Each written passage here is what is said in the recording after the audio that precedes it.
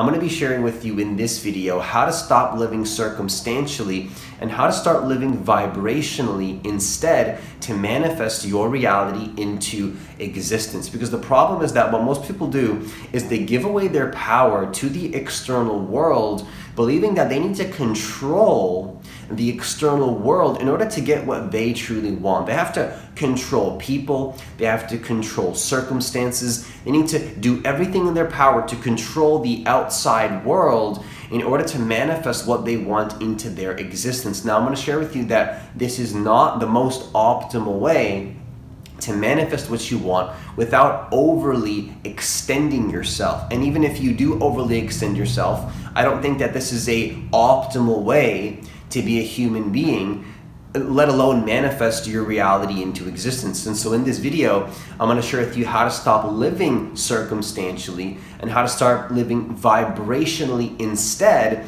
to master your inner state of being so that you can bring in what you want without trying so hard. And so if you're new to this channel, what I want you to do is I want you to hit that subscribe button. I want you to hit that notification bell because I do post a new video every single day. Also, if you want to work with me one-on-one personally, hit the link that's in the description box of this video. Now, the first thing I want to share with you, which might seem a little bit confusing, it might seem like this first point is pointing to something that is making you focus on the external world, but believe it or not, paradoxically, this first point is predicated upon the fact that I am pointing you in the direction of vibrationally controlling your reality, not focusing on the external world. Now, what I want to share with you is to, number one, always focus on what you want. Now, what do I mean when I say this? Because that might seem like I'm saying to focus on what you want conditionally. Now, the important thing to consider before I go into this point is that you're allowed to have preferences.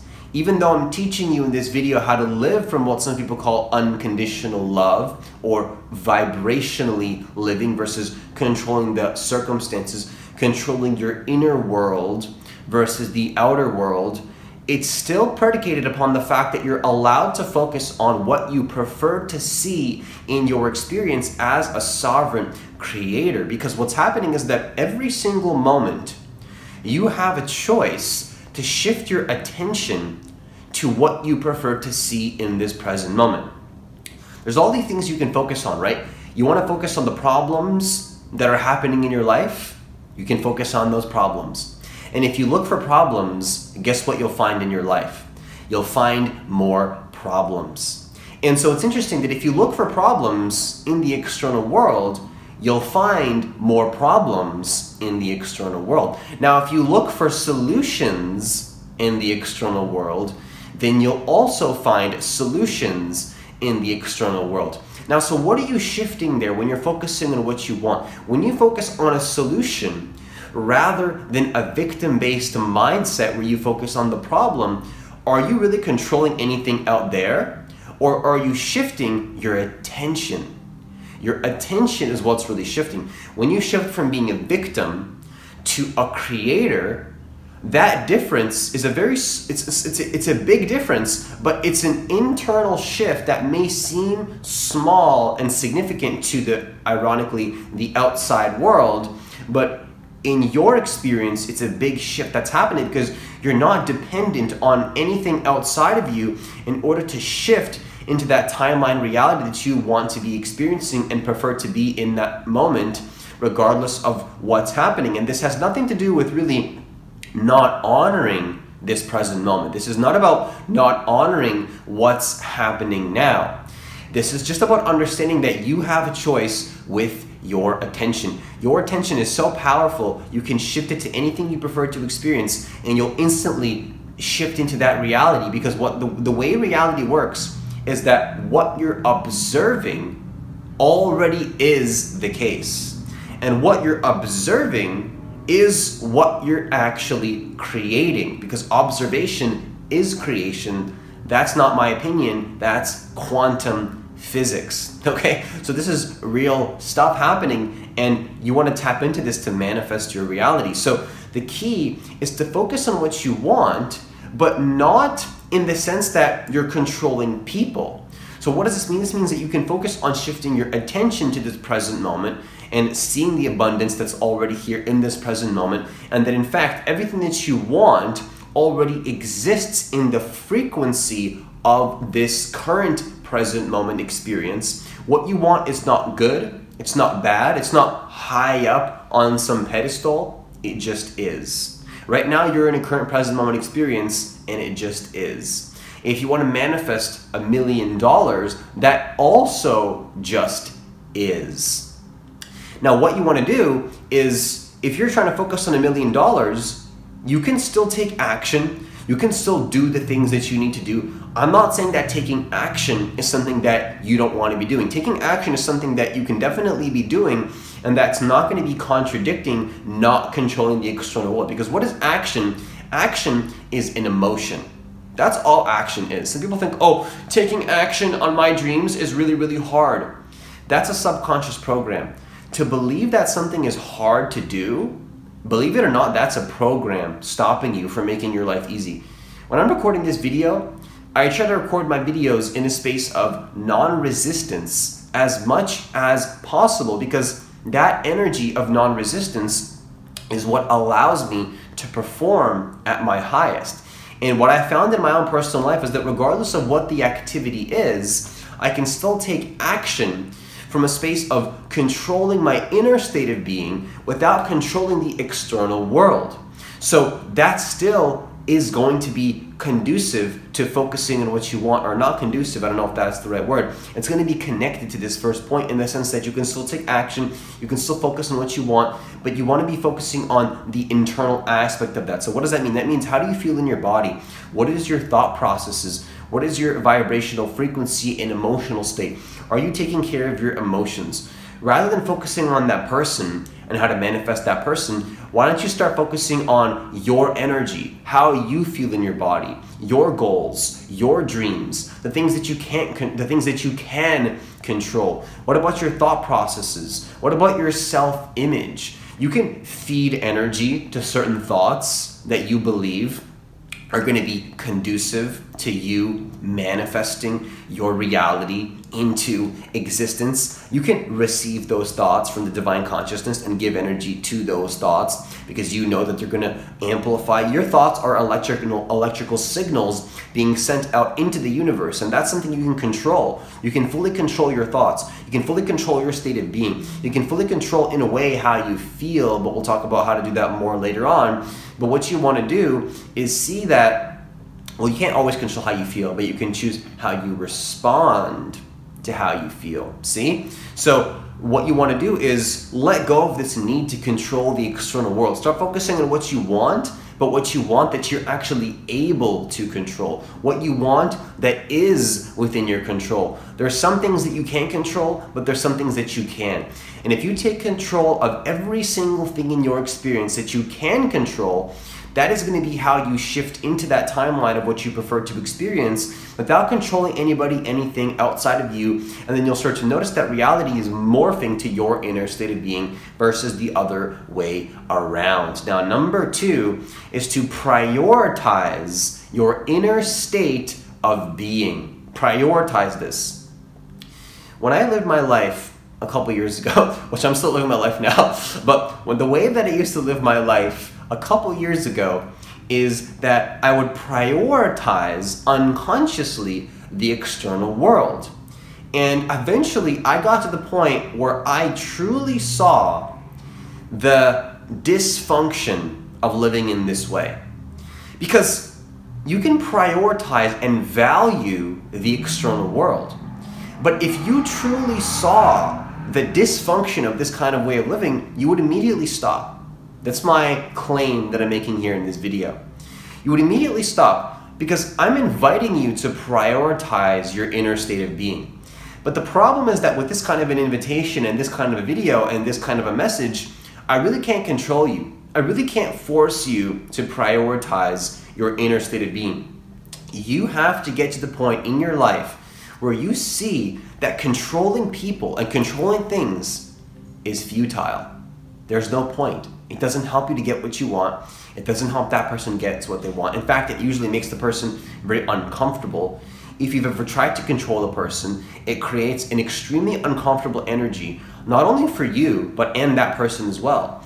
And you rationalize in your mind why you should be continuing on with that control situationally when it's not benefiting both parties pretty obviously. But it doesn't seem obvious because, of course, there's some program convincing you why it's not so obvious. But what I'm here to tell you, and what I invite you to do, is to prioritize your inner state of being above all else.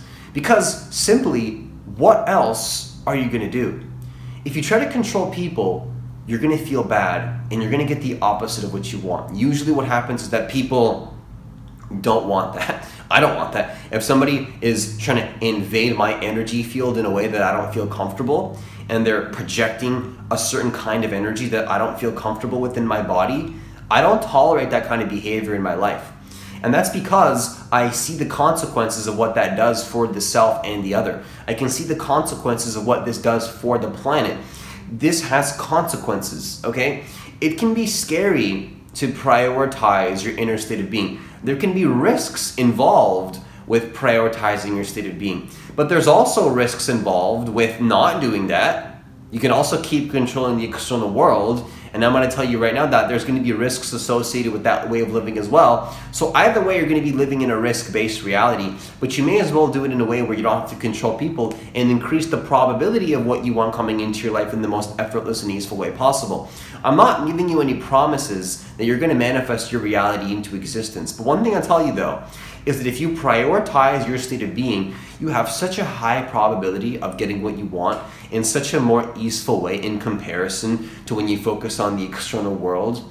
Because so many people are afraid of not getting what they want and then not taking action on what they want because they're afraid of it not happening, which is a weird, ironic thing because they're afraid of not getting it and then they don't take action on it because of that mindset, which doesn't help you to get it either way. But even if you were to take action on it from that state of being, you'll find that you create a lot of resistance and it's just going to make you get to the point where you quit and then you self-sabotage and you can never stay in that long-term consistency. And I could give you a whole 50-page video, 50-page lesson and book, and even record a 5-hour video on all the negative consequences of focusing on your external world. But unfortunately, we don't have the time to go into all of that in this video. But one thing I'll tell you right now, though, is that I invite you to notice how counterproductive it is to try to control people when you can focus on controlling your own inner state of being. I want you to notice, that's also my invitation to you, is not just to prioritize your state of being because you heard me say it in a video and you know it's going to help you to get what you want,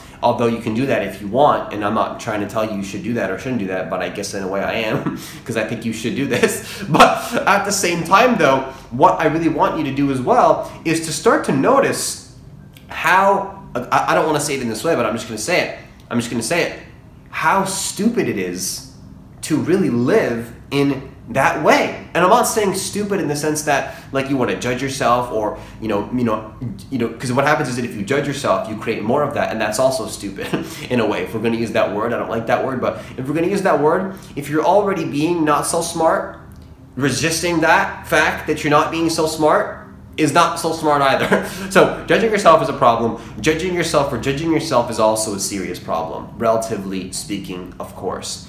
But I invite you to notice the dysfunction of living in a way where you feel that you need to control things to get what you want. And then start to do the opposite just to test it. Just test it. You don't have to believe me. Just test it and see what happens. Because oftentimes we don't do this because we're afraid of something happening or we're afraid of something not manifesting. But you know what's funny?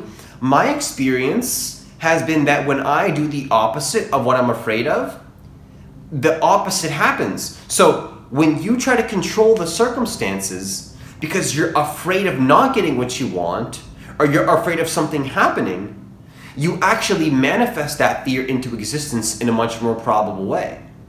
And the reason why most do not focus on prioritizing their internal state of being is because they're scared that if they don't control something, that they won't get what they want. Whereas if you let go of trying to control everything and you let go, you'll find that actually most of the times, the opposite of what you're afraid of happening happens. So I'm afraid of controlling my inner state of being because I'm afraid of this thing's gonna happen, or I'm gonna, not make the money that I want, or I'm gonna lose this person. And you have all these fears because you're afraid of not controlling people. That's what it is. You're literally afraid of not controlling the external world. That's what you're afraid of when you don't prioritize your inner state of being. But if you let go of that fear, you'll find that it all comes to you in a way that you couldn't have imagined. And that's why I'm recording this video, is to highlight the fact that living circumstantially is futile. Resistance is futile. You don't want to be living in resistance. You want to be focusing on what you can control. Now, number 3 is accept your circumstances and focus on your goal from a space of groundedness. This is pretty much how you live vibrationally. This is how you start manifesting your reality into existence without controlling anything. Is you just accept everything as it is. You don't fight anything. You don't resist anything. You do your best to control your inner state of being, how accepting you are of this current present moment experience that you're having. And then from that space of complete non-resistance, you want to be focusing on exactly what your individual preferences, which I want to share with you that you have full permission to focus on your individual preferences. You're allowed to want those things. You're allowed to create what you want. You're allowed to focus on your preferences, and you're allowed to do so from a space of unconditionally accepting this present moment. Because again, what happens is that most people, when they're accepting the present moment, I don't know if I shared this at the beginning of the video, when they're accepting the present moment, another piece of resistance can come up where they don't feel they're allowed to focus on what they want. But that's still focusing on the circumstances if you don't give yourself permission to focus on what you want. And that might seem a little bit confusing, but to only accept the circumstances and to not focus on what you want because you believe that you have to only accept the circumstances can actually create resistance and ironically take you away from true unconditional love, which is that you're allowed to focus on what you prefer to experience, and you're allowed to want that. You're allowed to want what you want. And so it really is simple. Most people, in my opinion, make manifestation and living from unconditional love a very difficult process, but it's really not hard. Accept your circumstances, focus on what you want from that space of groundedness, and of course, cheerlead yourself and support yourself with your thoughts as well. If you want, you're allowed to use your thoughts. Your thoughts are just tools, but the question is, are you using your thoughts or are your thoughts using you? But anyways, living circumstantially is not going to be conducive to your growth. Living vibrationally is going to be conducive to your growth. And the way that you do it really is by accepting your circumstances and focusing on what you want from that space of groundedness. And that's really the simple answer. But anyways, I don't have much more to share with you in this video. If you apply what I'm sharing with you in this video, I do believe that you're going to have a much better time living vibrationally versus trying to control the circumstances. And this is going to allow your experience of life to happen in a much smoother way, which is going to allow the manifestations that you want to come into your life, of course, as always, in the most effortless and easeful way possible. Now, that's all I have for this video. Once again, if you want to work with me one-on-one personally, hit the link that's in the description box of this video. Also, if you want to try my free guided meditation that's designed to accelerate your manifestations, to expand your heart chakra, to bring in what you want in the most effortless and easeful way possible, that free guided meditation is also going to be in the description box and in the comments of this video as well. Now, one final thing I want to share with you is if you hit that like button, that'd be greatly appreciated, because hitting that like button does help the YouTube channel grow, and it does help the algorithm push the channel to more people. And I do believe that every single person on this planet does deserve to know that they are the creators of their reality and that they can manifest their reality and do so in the most effortless and easeful way possible. And hitting that like button does help more people get access to this incredibly valuable content, in my opinion. You don't have to, but if you want to, it would be greatly appreciated. Now, as always, enjoy the rest of your day, and I'll see you in the next video.